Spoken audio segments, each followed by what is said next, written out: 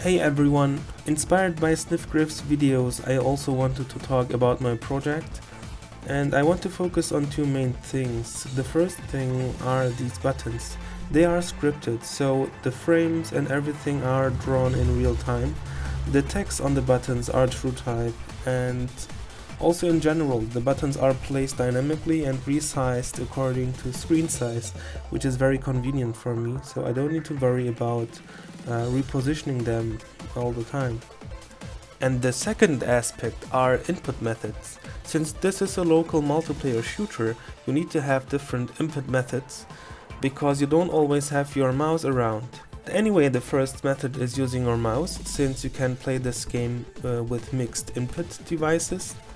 The second input method is using the analog stick of your controller, just like in the Smash Brothers games. And the third one is using the arrow buttons on the controller, just like any usual PlayStation 2 game, for example. You can use these input methods interchangeably, so you don't have to stick to one input method. So that was pretty much it, everyone. Thank you for listening to my broken English, and I hope to see you next time.